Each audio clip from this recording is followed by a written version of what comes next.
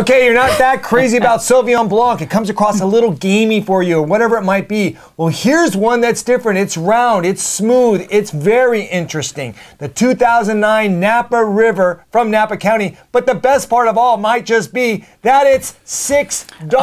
It's unbelievable. You smell this wine and you immediately think fine wine, and I mean immediately. Why? Because this is not the grassy style, if you don't like Sauvignon Blancs, you're going to like this wine because it doesn't actually come across as a Sauvignon Blanc. It's got really nice, almost Chardonnay-like fruit on the nose. Yes. There's a real integration of flavors here. There's a unique flavors for Sauvignon Blanc. You've got apple, graham cracker, tropical fruit, citrus, all coming together in this really unique way. It's really rounded out and smooth and extremely delicious.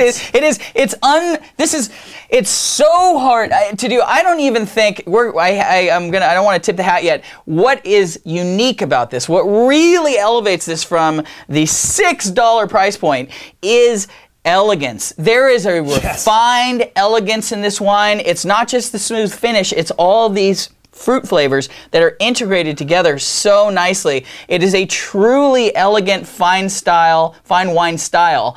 And so that's why it's not $6. We are going up to triple your money, and it's legit triple. I mean, a lot of people will blind taste this and say this is $25, $22, something like that. We're going $18, playing it safe, but it is triple your money. Yes, I totally agree about that. I think this would be fantastic in a blind tasting. Oh yeah. It'd fool and freak a lot of people out. You would. And at the end of the day, guess what? It's a big 2 thumbs up for the 2009 Napa River Sauvignon Blanc. Oh man, from Napa County, and ooh, you can taste that. But there has to be a little something else in it.